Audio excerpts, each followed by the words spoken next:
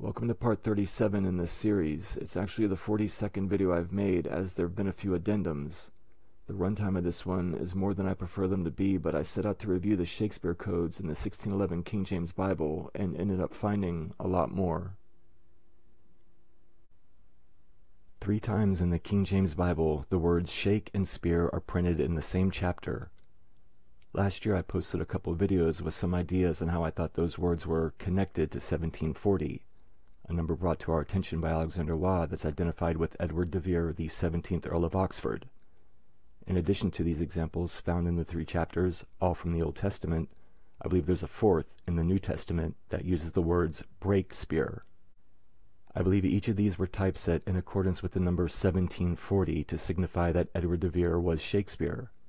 In addition to this, I think whoever did this encoding work on the Bible may have included more information on the same pages relevant to de Vere, which I'll go over after taking another look at the Shakespeare codes, which will, in some cases, be different than what I presented in the earlier videos. The first example of shake and spear appearing together is in the book of Job, chapter 41, verse 29, shaking of a spear. The next is in Psalm 46. Shake and spear are printed in verses 3 and 9. Then in Isaiah chapter 2, first column, spears is printed in verse 4. Shake appears twice on the next page in verses 19 and 21. Originally in those 2 verses, the word destroy was used and later changed to shake in the King James Version. I believe this was done so that shake and spear would appear 3 times in the Old Testament. Okay, so Job, Psalms, and Isaiah have shake and spear printed in the same chapter. Then in the New Testament, I believe the 4th example is found in the Gospel of John, chapter 19, with the words BRAKE SPEARE printed above and below the number for verse 34. The 3 in the Old Testament coincides with tria sunt omnia, the all things in 3 pattern Alexander Waugh explains in his videos. He also explains that Hermeticists like John Dee and Edward de Vere didn't understand the Godhead as a trinity, the view asserted by Orthodox Christianity, but instead as a quaternary, that is, a transcendent trinity which also contains the material world, God's creation, 3 and 1. I'm suggesting the possibility of that occurring here. Shake and spear appearing together 3 times in the Old Testament and once in the New as BRAKE SPEARE, each example connected to 1740 or Edward de Vere. These 3 pages are from the book of Job, chapters 40 through 42. I think Oxford believed himself to be similar to Job in that he's a man who suffered great misfortune, yet held firmly to his belief in God. This affinity with Job may be why there's so much information encoded on these 3 pages. Also, there's a code that tells us Edward de Vere is 4T and 2T, or 40 and 42, which is found here in between chapters 40 and 42. Later, I'll explain more about what's here, but right now I'm just focusing on shake spear, which is in chapter 41, verse 29.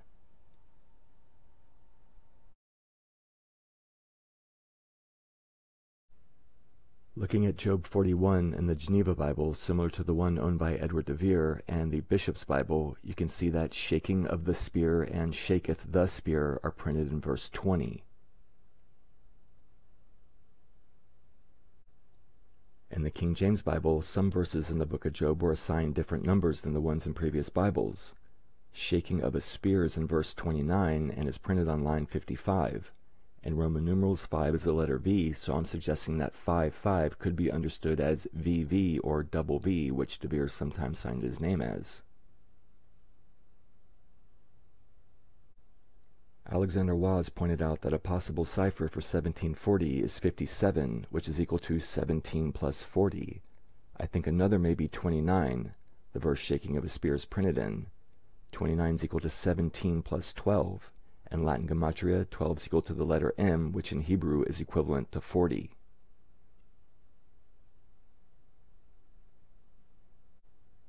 Okay, counting all the characters in the verse, there are 40 before the words shaking of a spear. And beginning with shaking of a spear, there are 17 characters till the end of the line, which is different in previous Bibles.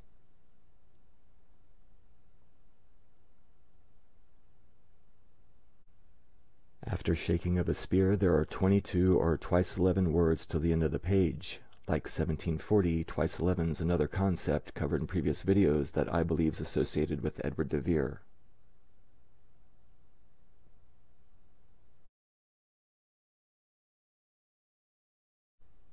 The next Shakespeare codes found in Psalm 46, shakes in verse 3 and spears in verse 9.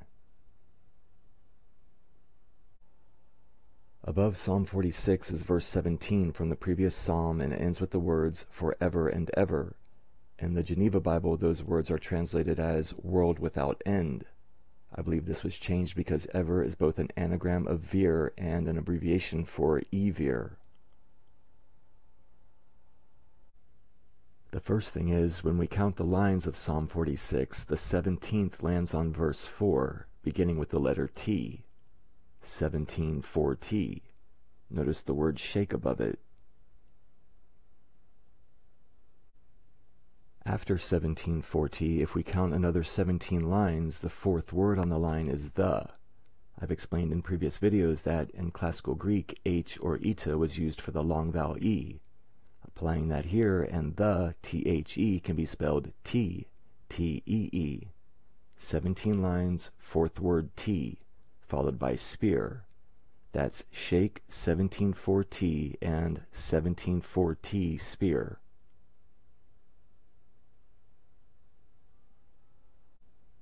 How I think 1740 is used to connect Edward de Vere's name and Shakespeare is, after the word ever or E-Vere, remember that word was changed from world without end in the previous Bible. If we count the lines after E-Vere, there are 17, then the word shake. Then, counting 17 lines after shake, we end up on the word the, just below the verse number 9. Apply the classical Greek use of eta here. The can be spelled as T, and there are 4 thes or 4 T's before the word spear. That's E-Vere and shake connected by 17 lines, then shake and spear connected by 17 lines and 4 T's. E-Vere 17, shake 17 4T spear.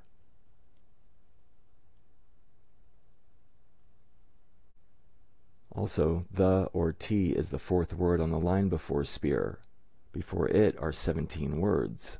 17 4T spear.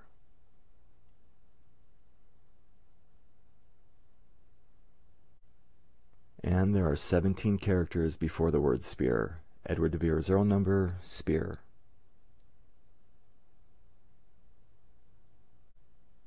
There's even the allusion to God in Vere because the word God is printed both 17 and 40 words from spear, and all the prior 1740s. Some of you will disagree, but I just don't see all this happening without design.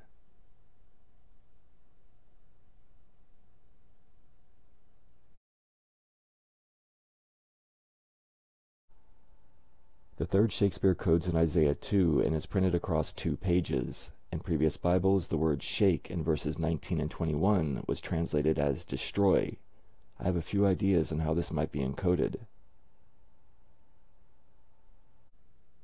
Notice that the verse reference numbers add to 17, which I'll return to later.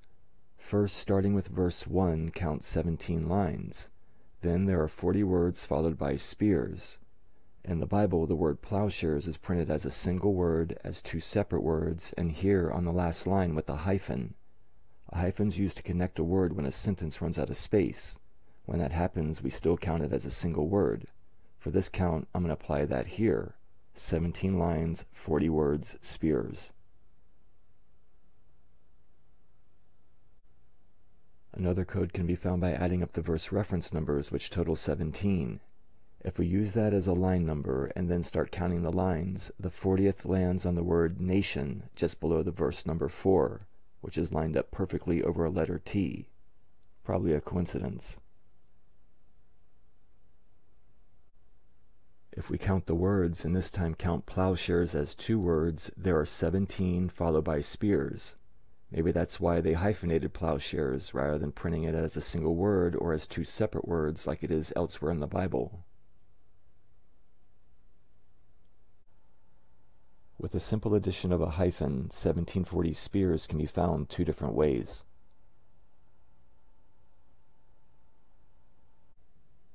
Now if we do a straight count of the lines from the top of the page, spears is printed on the 29th line. Like I explained earlier, I believe 29 is a cipher for 1740. Then, counting the lines after spears, the word shake, printed on the next page, is on line 57. 57 is 17 plus 40.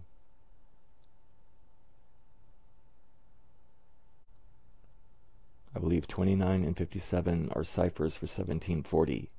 Notice how sonnets 29 and 57 are two of the 17 sonnets printed with the de Vere double B character.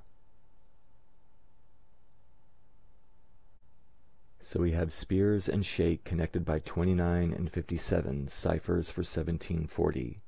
The second time shake is used appears 67 lines after spears. Using gematria, the letters of the name Francis add up to 67, so it could be indicating Francis Bacon. But the letters V, V, E, R, E, Vere spelled with a double V, also add up to 67. Also, using the repeated count, 67 is equal to 3 X's. Could this be signifying Christ's name 3 times? Alright, from the top of the page on line 29 we have the word spears. Then 57 lines later the word shake. 29 and 57 are ciphers for 1740. Then 67 lines after spears, shake is printed a second time. Does it indicate Edward de Vere or Francis Bacon as a second Shakespeare? Or does it stand for Christ's name 3 times, again connecting God and Vere?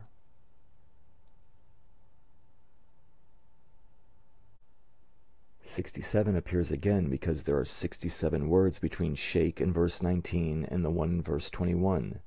Also, printed below the second shake is the number for verse 22, or twice 11, which is something else that may have been intentionally typeset. With these scans, the pages aren't flat. The inner margins are curved where they meet in the spine. The two shake words and spears make a right triangle, a Masonic symbol which I think would be more on point if the pages weren't curved.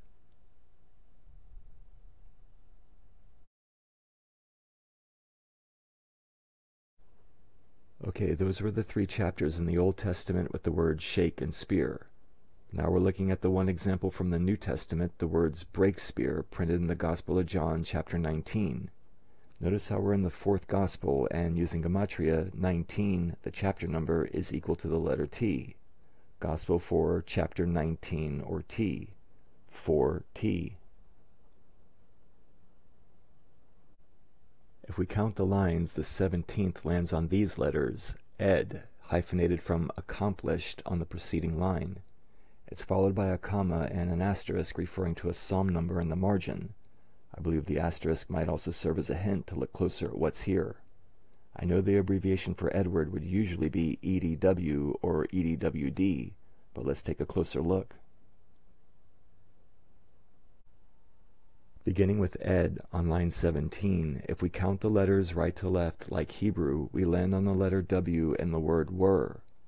W is comprised of 2 letter V's, so were can be spelled VVERE, Vere's name spelled with a double V. I believe were is another word like ever, sometimes used to indicate Edward de Vere's name. Here we have ed, 17 letters, V Vere. To show you what I mean about de Vere's name and were, this is taken from the Shakespeare poem The Rape of Lucrece dedication. The word were begins the next sentence, but when you edit it this way, it reads like a twice 11 or 22-word note hidden within the dedication to Henry Roseley from Edward de Vere, signed double VERE.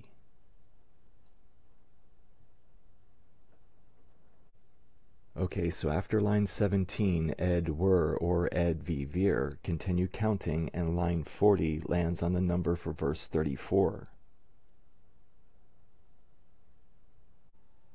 For Edward de Vere, I think 34 would be a very important number. 34 is equal to double 17, which would be seen as a double portion. In the Bible, a double portion is a double blessing from God. Also, with the repeated count, 34 is equal to 2 L's. Using gematria, L is equal to 11, and 2 L's are twice 11. 34 is comprised of a 3 and 4, or a ternary and a quaternary. 3 plus 4 equals the holy number 7, and 3 times 4 equals 12, another important number in the Bible and myth. 12 is equal to the letter M, or mem in Hebrew, which equals 40. 740 would be Edward de Vere's king and code number.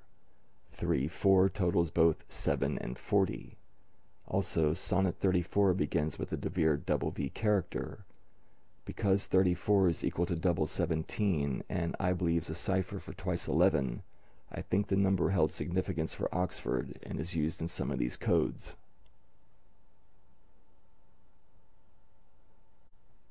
Alright, so on line 40, we have the number 34 printed in between the words break and spear. After spear, there are 17 letters before the word forth and forthwith. H or eta was used for the long vowel E in classical Greek, so the letters for forth can be spelled F-O-R-T-E. Spear 17-4-T.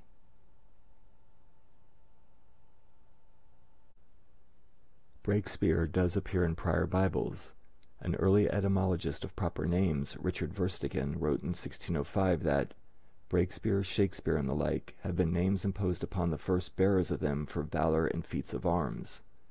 If the name suggesting valor, valor in Latin is virtus, the first syllable being vir, and valiant is fortes. Edward de Vere was the fourth T, and using gematria, the letters of the name Oxford equals 76, the same as 4-letter T's. T's equal to 19, 4 T's equals 76. I'd like to point out that in 1571 and 81, Edward de Vere had been tournament champion in the tilt yard at Whitehall Palace. One of the main objectives in jousting is to break a lance, or break a spear, on the opponent, and I wonder if break spear is also alluding to Oxford's skill in the lists. Maybe it's a coincidence, but if we count the words beginning with break and go directly to spear, the 40th word is were, or V-V-E-R-E. What I find interesting about this is the word after were is done, which is similar to the words that follow the 17 Ed V Vere code beginning on line 17. Those words are now accomplished. 17 Ed V Vere now accomplished and 40 V Vere done are saying pretty much the same thing. It could be a coincidence, or maybe it reflects some of the last words spoken by Jesus. It is accomplished, or it is finished. Alright, so beginning on line 17 and counting right to left, 17 letters, we get the name Ed V Vere. And on the 40th line, the verse number 34 with break and spear printed above and below it. After spear, there are 17 letters followed by the word forth, or 4T. All the examples I've shown won't fit on a single page, but I'm just pointing out again that shake and spear are printed in the same chapter in 3 books of the Old Testament and once as break spear in the New, which coincides with 3 and 1, the Hermetic idea of the Godhead being a Trinity, which contains God's creation, the material world.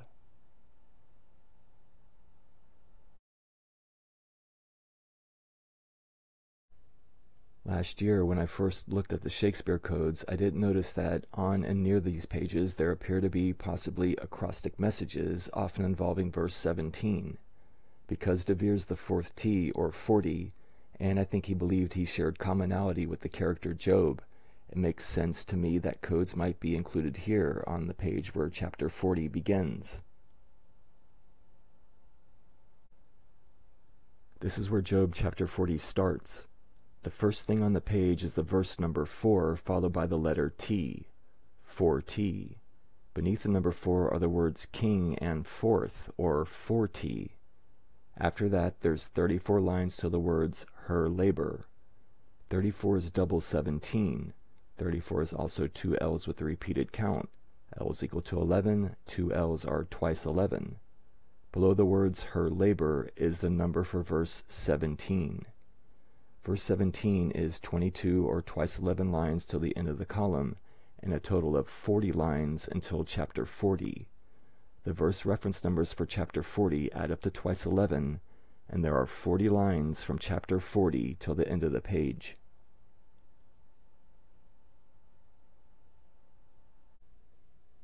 This is verse 17, which again is 40 lines from chapter 40. The words printed above the number 17 are her labor, again, which is 34 lines from King 4T. 34 is double 17, and I believe a twice 11 cipher.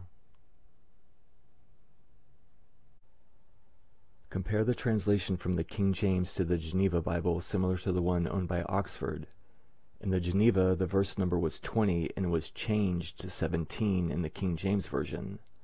Also, the pronouns were changed from him in the Geneva to her in the King James. Why would they do this? If you can just consider for a moment that Queen Elizabeth had children. Now read the verse above 17. She is hardened against her young ones as though they were not hers. Then there's a colon followed by the words her labor, which are printed over the number 17, Edward de Vere's Earl number. Again, they've changed the gender and the verse number from earlier Bibles. Looking at the etymology of the word labor regarding childbirth, it was used when the Bible was being translated. It reads, "Sense of physical exertions of childbirth is attested from 1590s, short for labor of birth, early 15th century. The sense also is found in Old French and compared to en travail, in childbirth suffering, see travail. The words he travailed in the Geneva Bible were changed to her labor in the King James. Did they make these changes to reflect the way Elizabeth didn't acknowledge her children, treating them as though they were not hers, with her labor printed over the number 17, meaning Oxford was her child? Notice that above the words her labor are 4 words, 4 in Dutch is Vere, and there are 17 characters before the word were. A W is comprised of 2 V's, so the word were can be read as VVERE. Like ever, it's a word sometimes used to indicate de Vere's name. Following it are the words not hers. Is this telling us that 17 V. Vere is one of her young who she's hardened against, treating him as though he's not hers? Again, I found this on the page where Job chapter 40 starts. For them to change the gender and verse numbers and the words so that they read her labor over verse number 17 seems to me a strange coincidence. Maybe an impossible one. I also want to offer the suggestion that instead of her labor meaning her child being 17, Oxford, that this is referring to a child she had with 17.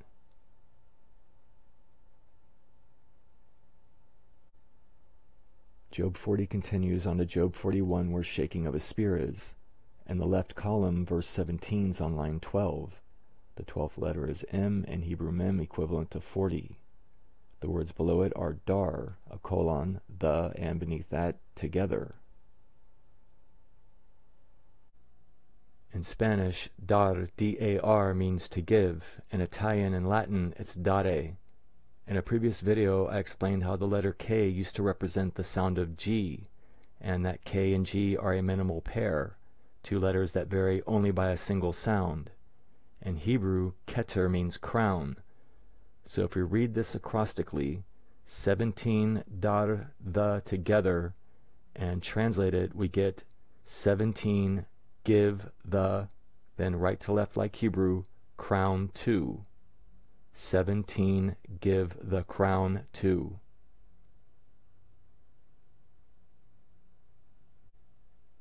In the next column, verse 17 is on line 22, twice 11. Above it are the words no heir. Even though here the word heir is referring to heir, A-I-R, it's a homophone of heir, H-E-I-R. Alexander Wass presented the theory that Henry de Vere, the 18th Earl of Oxford, was actually the son of Henry Wriothesley, the 3rd Earl of Southampton. If this is true, then technically Edward de Vere had no heir. He would also have no heir if Wriothesley was the son of he and Queen Elizabeth. Above this is the word gether, or keter in Hebrew, again meaning crown, and above that on line 17 is the word face. In the previous two videos, I go over a poem found in the frame of a Tudor family portrait by Edward de Vere. I think the word face is being pointed to, but I'm uncertain exactly why. I thought maybe it has something to do with Henry Wriothesley. I'm not sure what it means, if anything, but I'm just pointing out here that it's on line 17, with the word for crown beneath it, then no heir above verse number 17, which is on line twice 11.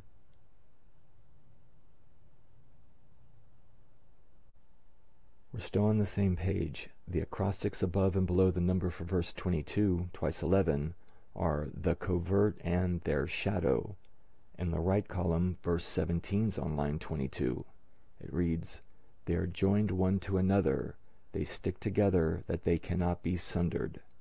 Is this telling us something about the secret society, twice 11 brethren?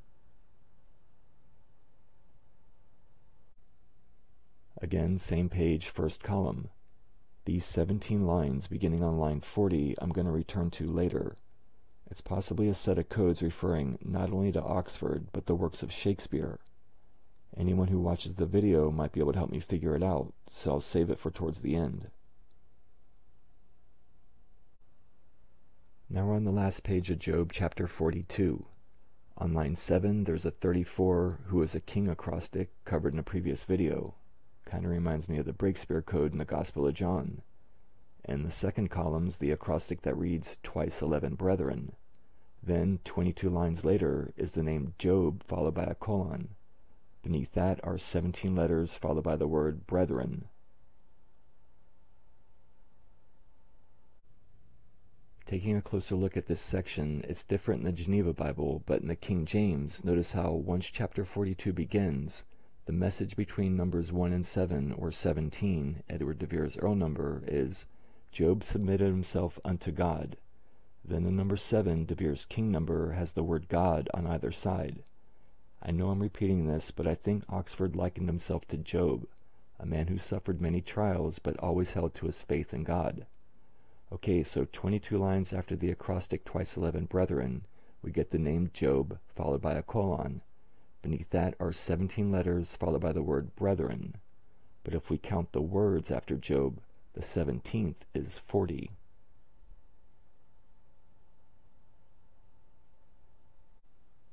Something I saw that Chris Johnson also pointed out is, below verse number 17, the words of days kind of look like of bays. The laurel made of bay leaves is a symbol of Apollo and great poets, so this might be saying 17, meaning Oxford, of bays. Those are the pages covering Job 40 to 42 with shaking of a spear in chapter 41. You can disagree with those interpretations, but I think the her labor 17 verse is pretty compelling. Let's check out the next page and see where this goes. In Psalm 46, the words Evere, shake, and spear were all connected by 1740. On the page, there's one example of a verse 17. It begins on line 4, or Vere, and above it are the words, thy children princes. Could this be talking about Wriothesley and Henry de Vere, neither of whom were technically his heir? In the next column, line 34, double 17, or twice 11, is the word Sion, or Zion, but it's a homophone of Sion, which is a descendant usually of a prominent family. On the same page with the Psalm 46 Shakespeare code, we had 17 lines and 4 thes, or 4 t's, using the classical Greek eta for the long vowel e. There's something similar here in the next column, except it's on line 34, which is double 17 and a twice 11 cipher. After the word Sion, there are 3 thes, or t's, with the fourth being the letters tie, hyphenated from the word city on the preceding line. Sion, 4t, or 40. After that are the words of the great king.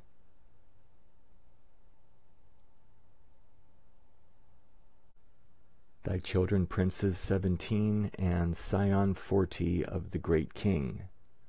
Kind of an interesting coincidence.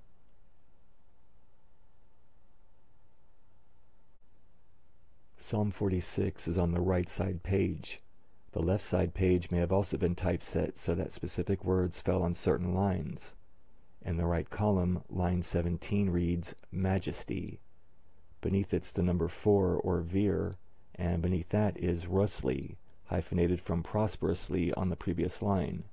Rosely, R-O-U-S-L-Y, sounds similar to Rosalie, the 3rd Earl of Southampton, who was possibly the son of Elizabeth and Edward de Vere. Seven and 17 would have been Edward de Vere's king and earl numbers. In the left column, below verse number 7, is enemies that hated us, and above and below verse 17 is the enemy have we. According to the correspondence of King James, Robert Cecil's code number was 10, and below the verse number for 10 is from the enemy.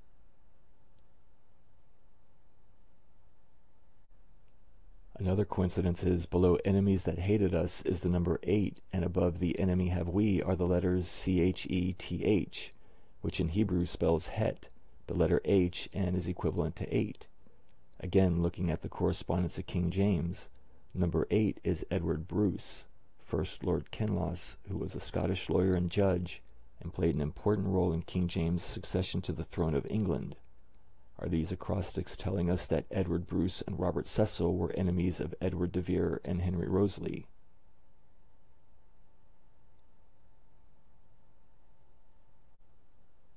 Now we're looking again at the 2 columns of Isaiah chapter 2 printed across 2 pages. On the first page is a single verse 17. The number for verse 17 is printed on line 4 or Vere. Beneath it are 4 letters, the 4th being a T, 17-4T. Beneath it's the word fatherless. J. Hall Carpenter commented on one of my videos that Oxford had underlined Exodus 22:22 in his copy of the Geneva Bible. 22, of course, is twice 11. Exodus 22:22 reads, "Ye shall not afflict any widow or fatherless child." In the margin note is a reference to Zechariah 7:10, which totals 17. Oxford must have seen this as a fortuitous lining up of numbers because this can be understood as the widow's son, the Masonic legend Hiram Abiff, chief architect of Solomon's Temple. I think 17-4T fatherless means 17-4T widow's son. The words after fatherless even read, plead for the widow. Beneath that, we have another example of the word gether or keter, in Hebrew meaning crown.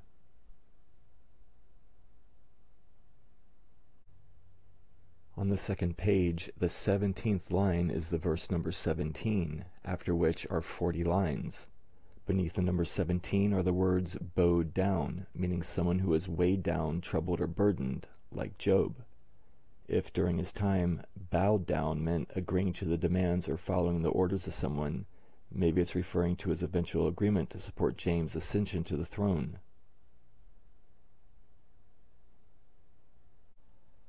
In the second column above verse number 17 is the word tinkling, referring to the sound made by small bells. In the Dictionary of Music in Shakespeare, it's explained that bells were jangled together in untuned confusion to celebrate high births of kings, deliverances, and coronations. In Shakespeare, when Richard the Duke of York makes his claim to King Henry's crown, he says, "Ring bells, aloud burn bonfires clear and bright to entertain great England's lawful king." Again quoting music in Shakespeare, the dying King Henry IV, thinking his son is eagerly waiting to inherit the crown, reproaches him in the following terms: "Then get thee gone, and dig my grave thyself, and bid the merry bells ring to thine ear, that thou art crowned, not that I am dead." So I think the word tinkling is referring to the sound of bells ringing, and the announcement of a king. It's over the number for verse 17, Edward de Vere's earl number. Those are the verse 17 acrostics in Isaiah chapter 2, which is the last chapter in the Old Testament with Shakespeare codes.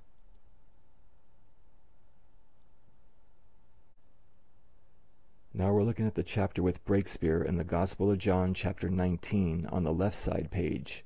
Second column, line 17 reads, "Your King." Beneath the number for verse 17 are the words "forth" or "forty," followed by skull, which I think may be alluding to the skull of Yorick, the most famous symbol in Hamlet. Count 17 more lines and we have the word "king," 22, which is twice 11, then "written, I have written."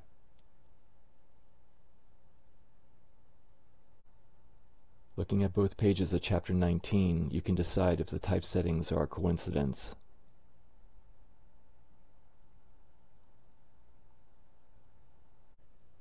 There's one more thing about the BRAKE SPEARE page in line 17.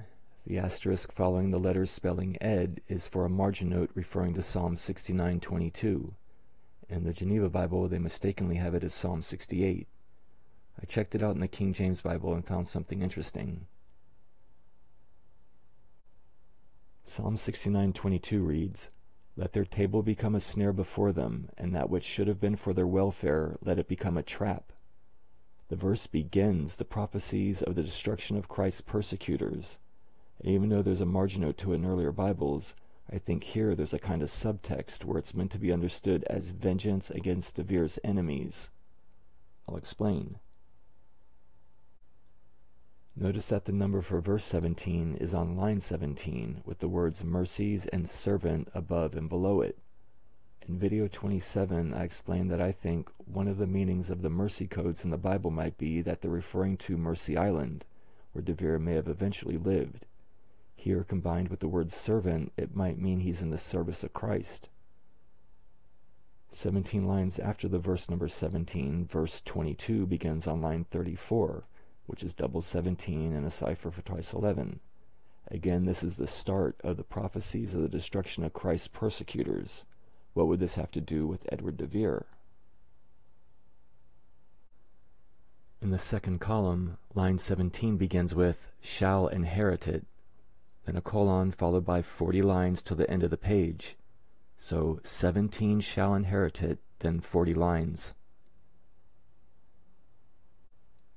Maybe this acrostic around line 17 in the second column will tell us what's going on. Above and below line 17 in the word "shall inherit it" are letters hyphenated from the word "possession" on the preceding line. The letters spell scion, which means the descendant of usually a prominent family, followed by the seed, shall inherit it, and then the word name. The verse number 36, I don't know. 3 plus 6 is 9, 3 times 6 is 18. If Henry Roseley was the son of Edward de Vere and Elizabeth, he would have been Henry IX and the 18th Earl of Oxford. I don't know if it applies to the Bible verse, but there's something going on with the number 36. In previous videos, I've shown how Sonnet 36 is printed to also resemble a 38. Using gematria, t is equal to 19, and 2 t's added together equal 38. The sonnet's about the poet, Edward de Vere, and the fair youth, Henry Roseley, having to remain separate so as to avoid shame. Why? Back to the Bible, there's scion, the seed. Not sure if the 36 has anything to do with that. Then on line 17, there's shall inherit it, followed by the word name. If we count the lines after the word name, the 7th is ver, the 17th is the number 4 or vir, and the 34th is also ver. 7 and 17 would be de Vere's king and earl numbers, and 34's double 17 and a twice 11 cipher. 3 times after the word name, we get examples of vir. It could all be a coincidence. Or by connecting de Vere through number to the prophecies of the destruction of Christ's persecutors, someone's prophesizing God's vengeance against the enemies that have taken his destiny from him.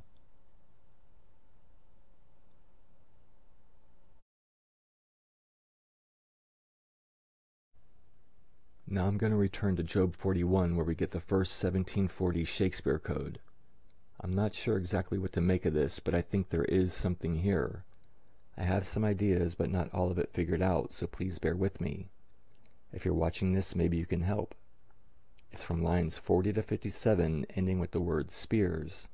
57 is equal to 17 plus 40. In total, there are 17 lines. Let's take a closer look. First, compare the section with the Geneva Bible.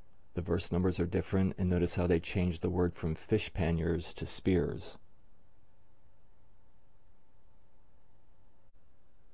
Okay, what I've done is remove all the information after the colons because I believe this is the information we're supposed to focus on. And I kept the wills and wilts because I think they serve as hints that we're talking about Will Shakespeare.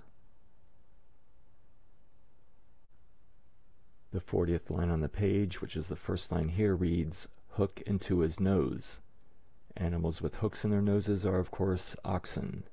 I found a translation for this verse that says it's referring to oxen, so I think the line's referring to Oxford.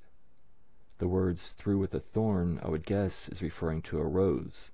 Like it says in the sonnets, roses have thorns. The next words are "unto thee." This I can't figure out. It has the number 3, Rosalie's Earl number above it, but I'm not sure what it means.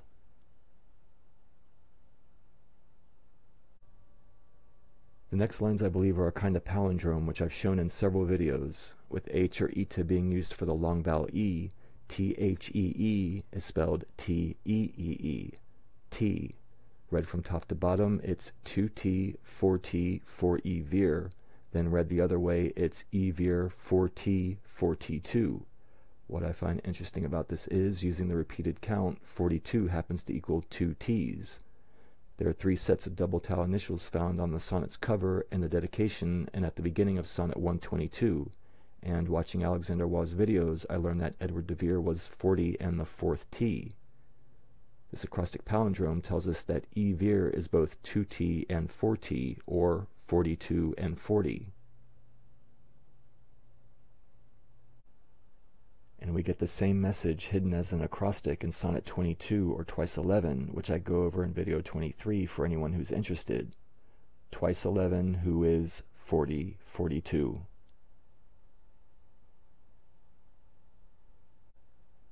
The next words are "a bird maidens." There is a bird maiden that happens to appear in Shakespeare's play The Life of King Henry VIII, and refers to the phoenix, which is Queen Elizabeth. Here we're looking at the line from Henry VIII with the words "Maiden Phoenix," which happens to be in Act 5, Scene 5, or VV. It begins with a colon, and when you count the words, the 17th, coincidentally, is heir. The line reads, "But as when the bird of wonder dies, the maiden phoenix, her ashes new create another heir," with heir being the 17th word. To me, that seems a bit too coincidental.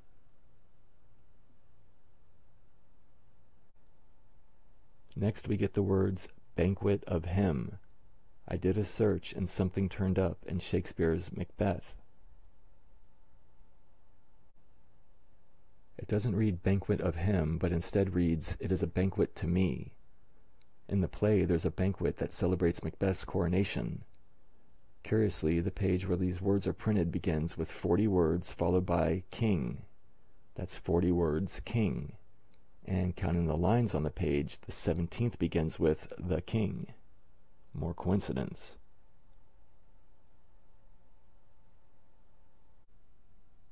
The next line reads, "Among the merchants," hyphenated from "among the merchants," a line which can be found in The Merchant of Venice. On line 4, "How now, Shylock, what news among the merchants?" It's on page 173, with gematria 17 equals R, 3 equals C. RC, initials for Rosy Cross. Beyond that, though, I haven't found anything here. The 17th line reads, "I say my daughter is my flesh and blood," and the 40th line has the word "winter," which is a de Vere reference in the sonnets. But there's nothing here about him being an heir or a king or anything of note that I can find. Maybe someone else can.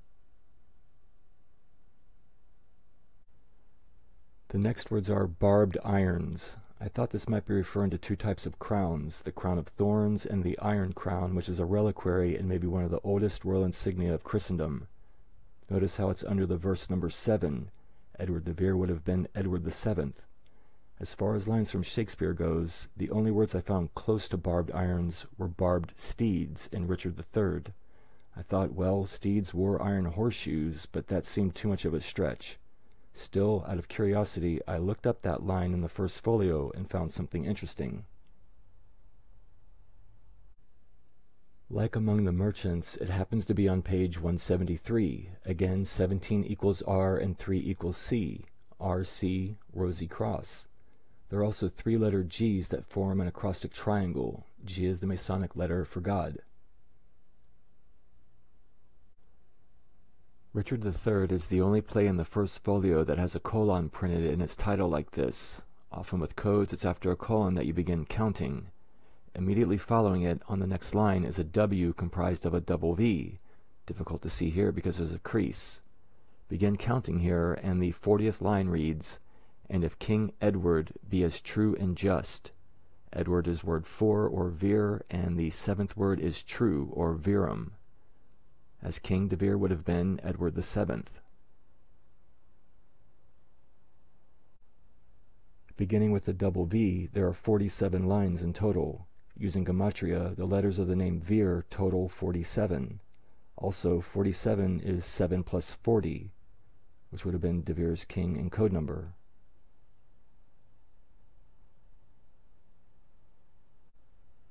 Looking at Richard's opening monologue, line 40 reads, "Of Edward's heirs," with the 3rd word being heirs. Henry Wriothesley was the 3rd Earl of Southampton.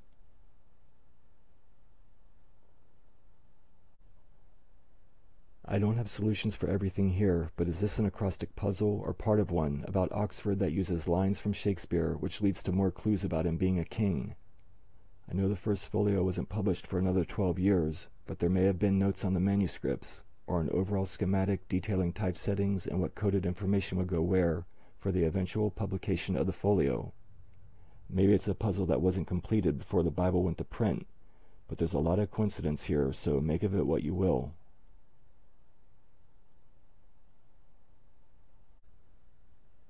I have one more thing I want to show you. It's a couple pages from BRAKE SPEARE in John 19. If you turn 12 pages from the start of the Gospel of John, you end up here, chapter 17, verse 17. Like I've explained many times, 12 is equal to the letter M, which in Hebrew is equivalent to 40. So chapter 17, page 12, or 40, 1740. Okay, count the lines, and line 40 begins with "As I am." Beneath that, the number 17, then the words, "Truth, thy word is truth," followed by 17 lines to the end of the page. As we know, during that time, only 2 people have been quoted using the words, "I am that I am," William Shakespeare and Edward de Vere. Here on line 40, we have "As I am," and "Truth, thy word is truth" reflects the de Vere family motto, "Vero nihil verius," nothing truer than truth. This code appears in chapter 17, verse 17, on page 12, a cipher for 40, and is typeset to begin on line 40, and has 17 lines after it to the end of the column. Did this also happen by chance?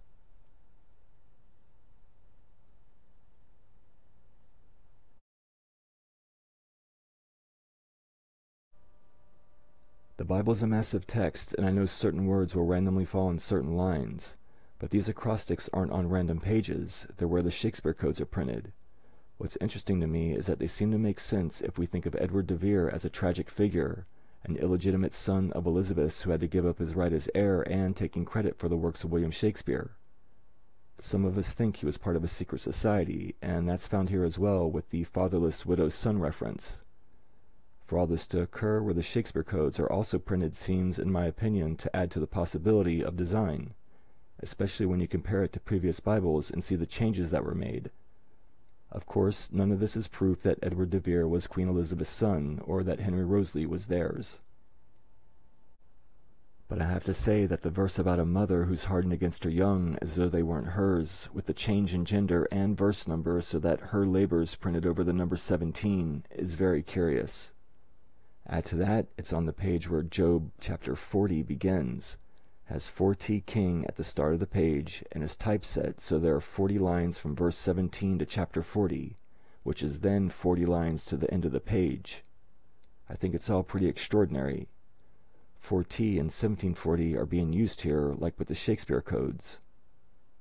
If 1740 and 4T are ciphers that refer to Edward de Vere, then are these acrostics and typesettings telling us not only that he was Shakespeare, but that he and his siblings were children from a mother who never acknowledged them?